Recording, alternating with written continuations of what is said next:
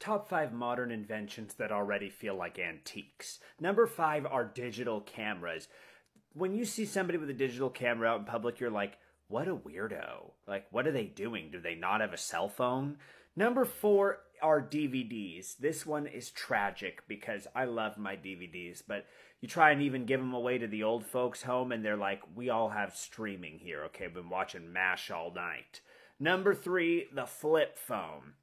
It wasn't long ago that this was an amazing invention. You could fold it in half, put it away, pull it out, make calls wherever you wanted.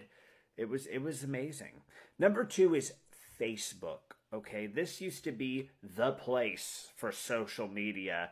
Now it's the place for grandparents to spy on you and leave comments that they think are private messages. Number 1 is a GPS.